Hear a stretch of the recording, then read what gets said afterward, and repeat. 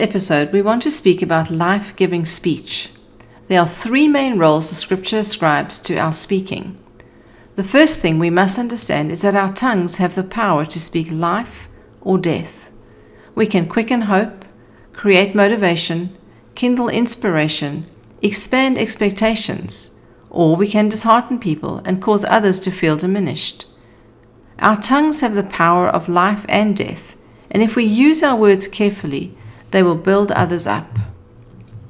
The second category the Scriptures assigns our tongues is the power of direction. We can direct other people in a desired direction or carelessly steer them towards shipwreck. James uses the analogies of the bit in the mouth of a horse or the rudder of a ship.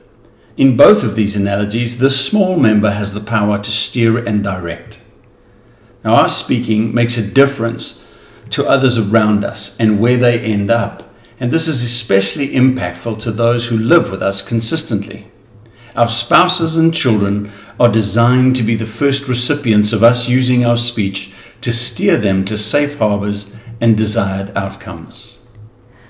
The third category the Scripture assigns our tongues is the power of definition. This was God's first great gift to Adam. He allowed him to name everything. Words have power, especially in definition. So let's be very careful with nicknames, jokes, or comments, because they have a defining power. Define people in your life in line with how God sees them. God often calls the things that are not yet as though they were, and asks his people to do the same. Now, when we practice and become better at deliberately using our words for life and direction and definition that is godly, we reap a great harvest. If we are careless or vindictive in what we say, our speaking becomes a tool of death and destruction. So in this new exercise, we recommend that you think through each family member in your family, from your spouse to your children, and prayerfully come up with a deliberate saying or phrase that communicates both life or positive direction or a godly definition. I want to give you a brief example that I made for my wife.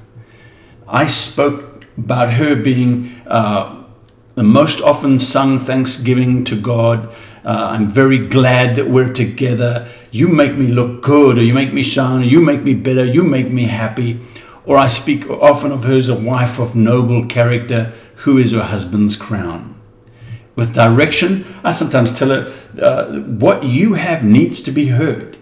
I exhort her, go and use your gifts. Go and bring joy to people. Shine brightly today. With definition, I often call her beautiful lady, sometimes beloved of Jesus, my great love, perceptive and prudent gift of God. You will be amazed at how, if you take a little bit of time to think about life or death, direction and definition with your tongue, about how much power it has to launch people around you into blessing. We hope this exercise will be helpful to your marriage. Thank you for joining us on this episode of Marriage Matters.